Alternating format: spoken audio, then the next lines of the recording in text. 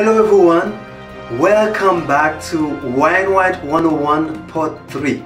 Today we are going to continue to learn about the different fund streams of the Wine White HIV and AIDS program. For example, we're gonna learn about Part B, the state services, Part C, Part D, and Part F.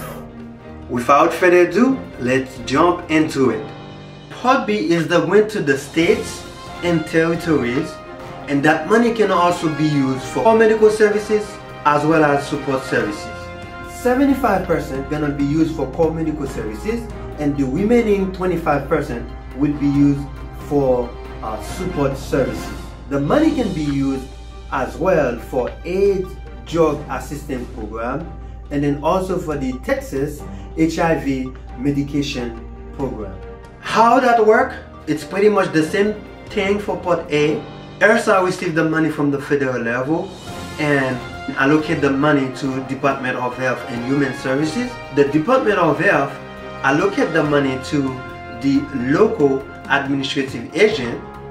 The local administrative agent working with the planning council deliver the money to the subrecipient or providers, and the provider deliver the service to the people living with HIV and AIDS. For the state services fund, that's a little bit different and has some restriction to it, but it's pretty much the same process. The money coming from the state to the Department of Health and Human Services, and the Department of Health and Human Services allocate the money to the local administrative agent.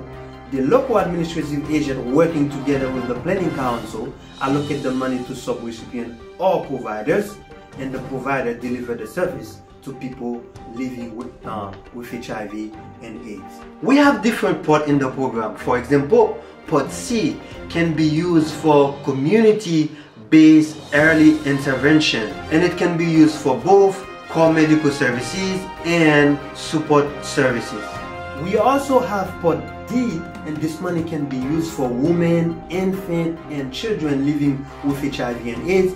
Can also be used for core medical services and support services. Lastly, we have Part F. First, can be used for special project of national significance, and also can be used for education and training center, can be used for dental program, and as well for minority AIDS initiative. That's conclude Part 3. Thank you so much for watching, and I will see you next.